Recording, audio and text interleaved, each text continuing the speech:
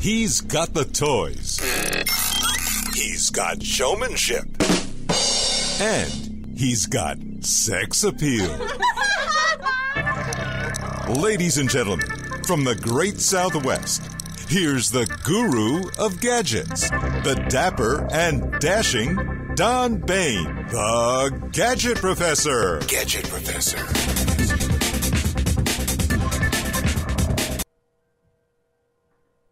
Hello, everyone, and welcome to the Gadget Professor. My name is Don Baine, and of course, I am the Gadget Professor. Thank you so much for tuning in. I really appreciate it. As you know, we come out with a new episode every Thursday evening, Arizona time, between 7 and 9 o'clock-ish. I appreciate you tuning in. This week, we are on show 155, and if you do the math, next show, the 156 show, will be 3 years that we have been doing the Gadget Professor, so I can't believe it. And we're heard in 169 countries around the world at this point, and I have you to thank. So if you're watching the Gadget Professor, you know how to get us. It's pretty simple. Just go to thegadgetprofessor.com, and when you see our webpage, just scroll down halfway, and you'll see the newsletter there. Put your email address in. It's totally free. Every Thursday evening, as soon as the episode is posted, in your inbox, you will get all the URLs, everything we talked about, hot linked, so you don't have to take any notes while you watch the Gadget Professor. And obviously, you scroll down and you can watch the show just by clicking play. And you also can listen to the audio if you want. We're on the iTunes. We are on the Roku box. We have our own channel there. And pretty much any glass surface, your iPad, your iPod, Android tablet, iPhone, whatever. We are available. I think it's 168 different types of surfaces, glass surfaces, that you can tune into the Gadget Professor on. We're also on Facebook. It would be Facebook, The Gadget Professor. I am posting much more regularly on Facebook than I used to, which is a good thing. And if you go to my Facebook page, you will actually see a ton of interviews that we recently did at NAB 2014 Live. Here's our interview that we did with Tom Curran of Paladin. Here's a great interview we did with the folks at the live stream, and that was a great interview. That was pretty interesting. It showed all their new products, and here's one we did with the MXL microphone. So if you go on the Facebook page, you'll certainly see those interviews and a lot of other stuff. And then last but not least, you can follow me on Rebel Mouse. That would be rebelmouse.com/Gadget Professor.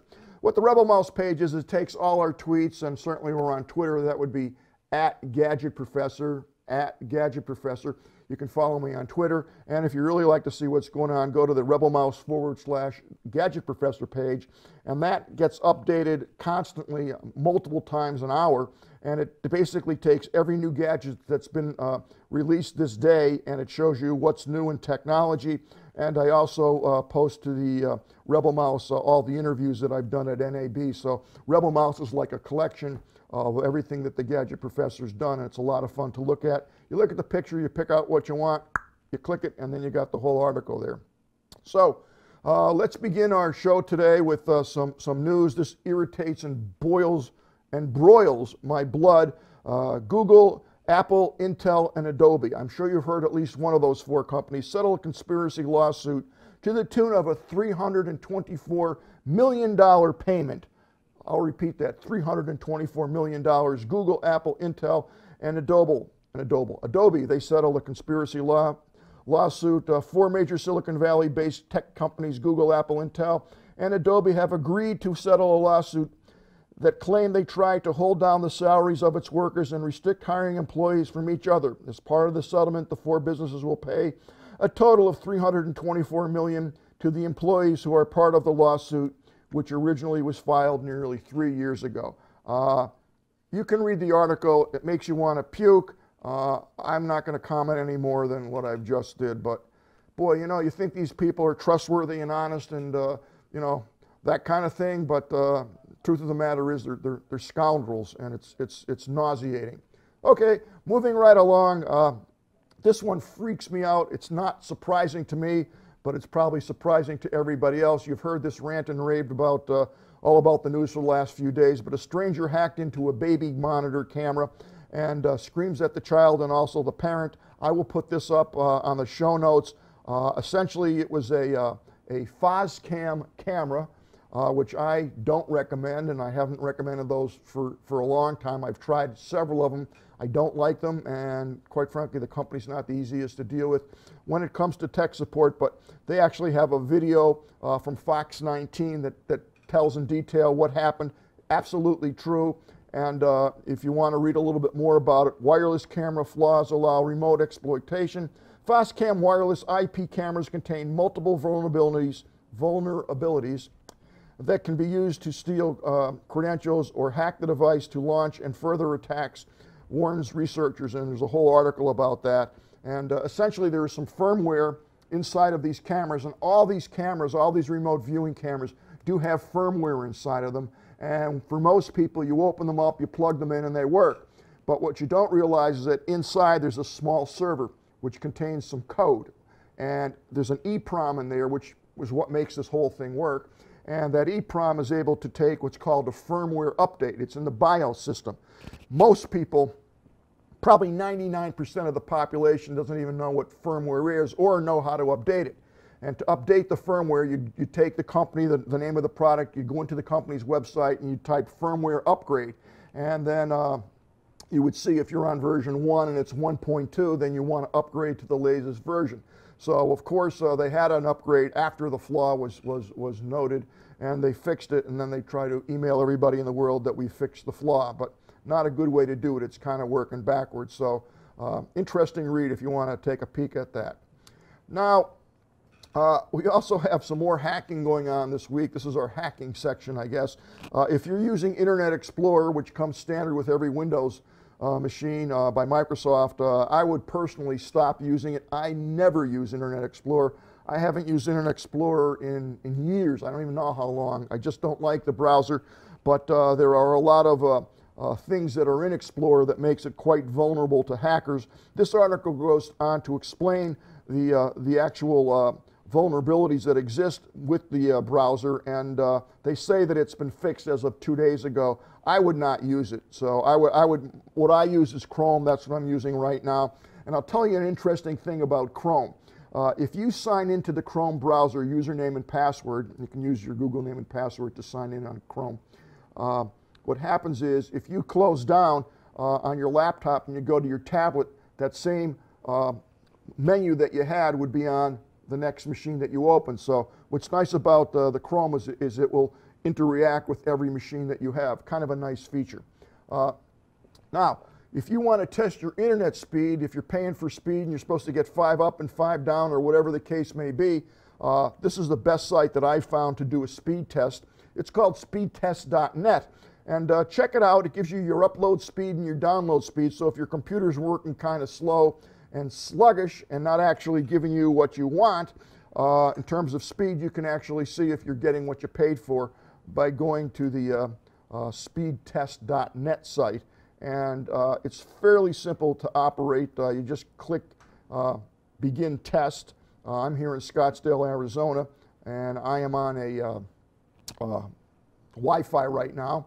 And as you can see, it's doing its test, and it gives you a ping reading, which is how quickly it's hitting the other computers that it's going to link up. And right now, my download speed is roughly 13.51. That will stop in a second. So it's 13.47 millibits download speed, and now my upload speed right now, averaging, just looking at it now, is about 2.2. And that will stop in a minute, and it will give you your upload speed. So this is a handy feature. You can use any apparatus to try it, your desktop, your laptop, your cell phone, whatever you want. And right now my results are a ping of 42 milliseconds, download speed of 13.47, and an upload speed of 1.74, which isn't great, but that's what it is. So that's how you use that. Now, rolling right along, here's a cool app. It's called Opinion Outpost. And if you have nothing to do and you're sitting home and in your spare time, what you do is you sign up on Opinion Outpost, and it's going to ask if your name and your email address and some other personal stuff. But what it does is it will pay you to take surveys. So if you really have nothing else to do and you want to make a couple bucks, this site is legit. It may ask you some personal things that you don't want to answer, and I certainly understand that, but you know, if you want to make some extra money doing pretty much nothing except clicking through things and filling out surveys, people want to pay to have your opinions, and as I said, this site is legit. Now, talking about hacking and all that stuff, you know, you have another issue that you need to deal with today, and that's emergencies. So this is a great piece of software. It's totally free. It's available on the iOS and also the Android platform, and it's called Ping4 Alerts.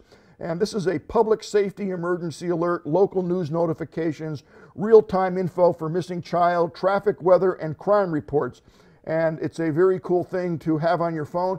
It will certainly keep you appraised of any disaster or any impending disaster, whether it's weather-related or public safety-related, and it might be something you want to check out and put on your phone. Okay, this has nothing to do with gadgets, but it's very cool to me, and I thought you might get a kick out of it. What do you get if you cross a donkey with a zebra? And the answer is a zonkey. It's a rare crossbreed that has just been born in the Mexican zoo. And it's the coolest looking animal. There's a picture of it. I will have this on the website, and it's actually all over the web. If you haven't seen it, it's the cutest animal. It's got the donkey ears and the zebra legs, and there's several videos floating around. So I just thought it was really, really cool. Absolutely beautiful animal, and I wish I had one as a pet. I like it a lot. We having fun here? Okay. Now, we're getting back on the security kick, so to speak, and this is a piece of software that I've used for a while. It looks very intimidating, but really it's not. It's called Microsoft Baseline Security Analyzer 2.3. It says for IT professionals, but you don't necessarily have to be an IT professional to use this. It's a free download, and the Microsoft Baseline Security Analyzer provides a streamlined method to identify missing security updates and common security misconfigurations, and this will tell you exactly if you're safe or not safe from impending hackers. And if you have a Windows-based system, this works well. It will not work with XP because it's not supported anymore. And here we have a site. I had an email this week, and it said, Gadget Professor, if you had to choose one site and one site only to watch free stuff, what site would that be? And that site would be Hulu. HULU.com. They have TV, movies, originals, kids stuff, Latino, and more. 99.999% of it is totally free. Tons and tons and tons and tons of stuff to choose from. So if you're not familiar with Hulu, check it out. Certainly if you have a Roku box, the Hulu channel is already on there. And now we are going to get into the gadget of the day. And before we do that, I'll show you the little tool that I actually carry with me and have on my desk at all time, and it's called the Getaway Driver by Torx. And this is what it looks like picture-wise. Okay, and I think we have camera 2 up. I'm going to show it to you up close. This is it here. You can see on the side there's actual little bits there that actually are going to go into the front of this. You can see the little hex key there. So those bits actually pop out and come into that, go into the top of that, and then there's a can opener here, and there's a hex wrench here. And also, there is a light on this. There you go. So this is a very handy thing to have with you. Rumor has it that maybe the TSA lets you take this on board. That's what I heard. So anyway, I use this device, and I'll show you why in a minute. It's a very handy thing. And if you go to CRKT, it sells for 19 bucks. But if you go to Amazon, you can get this tool for $9.97, 10 bucks, and that's Prime, so it's free shipping. They also have other models for 13 bucks, 26 bucks. I think they add more blades or more configurations. I can't figure it out from the pictures, but these are pretty inexpensive, makes a great gift, and it's a very handy tool to have around. So let's get right to the gadget of the day. If you've watched the Gadget Professor, you have known for the last 3 years, I keep saying, you know, the cloud, the cloud, the cloud, be careful, be careful, be careful. So what I'm going to do today is a 2-part series. This will be part 1, and I'll make it quick for you, as to how to build your own server inexpensively, real cheap, that has a RAID configuration. And what the RAID configuration does, that's R-A-I-D, and there's many configurations of RAID. There's RAID 1, RAID 2, RAID 3, RAID 4, RAID 5, and each different configuration gives you different types of redundancy. The reason you want a RAID configuration is it protects all your data in case there's a hard drive failure. Now, obviously, you need 2 hard drives to get a basic RAID configuration. If you only have 1 hard drive, then you can't use a RAID configuration. What the RAID configuration does is it transfers some of the data on one drive and some of the data on the other drive, and essentially if one drive fails, it knows that and it transfers the other piece of that data onto the drive that's good, or if you have several drives, it parses that information to the other 3 or 4 or 5, how many drives you had. So obviously the cheapest way to do it is to have 2 drives. If you have 3 drives, then you have better security because the chance of 2 failing is not as good as the chance of 1 failing, so on and so forth. So this is a 2-box power media server. And what this actually will do, and it does a lot of things, is it's a hybrid cloud media center for your house, and it consolidates your cloud media server. So in English, what I'm saying is this box right here is a media server. That's what it's for. It will make your own cloud, and you can put all your backups, all your movies, all your photos, all your financial data on your own personal cloud. And the ZyXEL media server works with a wide variety of public cloud services, including Dropbox, Google Drive, MemaPal, and more. Alternatively, you can create your own private cloud, and this is what I recommend you do with your own cloud or Polkast for a secure private cloud data. Backup, playback, download files freely anywhere you go with your ZyXEL media servers. So here's a little picture, and it just shows you your tablet, your smartphone, your PC. I don't care what platform you're on. All the stuff that's on those devices can end up in the cloud, which is essentially on this little NSA 320S box. And that's what it's for. Backup and protection, RAID configuration, so your drive, if one drive junks out, the data's still saved there.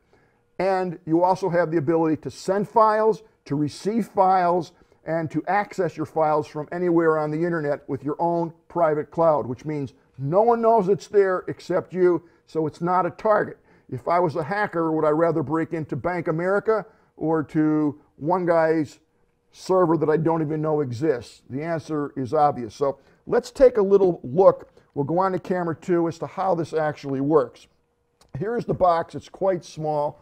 As you can see, it's very small. It weighs about 2 pounds, and it's very well built. There's a fan in the back. There's an Ethernet cable. There is a bunch of different connectors on the back. Here's where your power goes, right there. So it does come with an external power source that comes with the device. That's pretty simplistic right there. You plug that in the wall, and the other end's going to go right over here. We also have 2 USBs here. As I said, the fan and the front has multiple indicator lights, which we'll get into in a little bit. And here's your on and off switch, which turns it on and off. And also on the front, you have USB and a bunch of other, as I said, tally lights. Now, the way this works is you have to set it up. You just get the box. There are no hard drives that come with it. Now, enter my little tool here. And the way you get into the box is by tipping this upside down. And right here, you can see there's a little indent point. So basically, I'm going to take this tool and just gently depress this in, and you'll see that this top pops off. And that's all there is to that. Now, here's what the inside looks like. Now, it's very, very easy to install the hard drives. Essentially, you're going to purchase 2 drives. These happen to be 3 terabyte drives. They're standard drives, and if you check the specs on this XL box, it gives you a list of about 40 different drives that will synchronize or be valid with this particular configuration. So it comes with the box. You're going to buy 2 hard drives, and you get this little kit. And in this kit, it's pretty straightforward. You're going to get 4 slats. Here's 2 of them. And you're going to get some screws, and they put them in this little plastic package. It's a pack of screws. So what happens is you're going to take this hard drive. We'll go back on camera 1. You're going to take this hard drive, and basically you're going to take these 2 rails, and they're labeled top and bottom, and you're going to apply them with the 4 screws, very simply, onto the sides of the drive. So it will look something like this. Okay, you can see these plastic rods, and one would be on each side. So they just screw right in. Every drive has these holes, so they're just going to screw right in there. Pretty simple to do. And then at that point, this drive is already put inside here. It just slides in and it locks in place. That's it. So one drive's already in there. I'm going to put the slats on this drive and it will slide in. At that point, what I'm going to do is just take this case and put it back together, which is pretty simple. It just hooks onto here, and we're going to gently push this in, and we'll get this little tool here.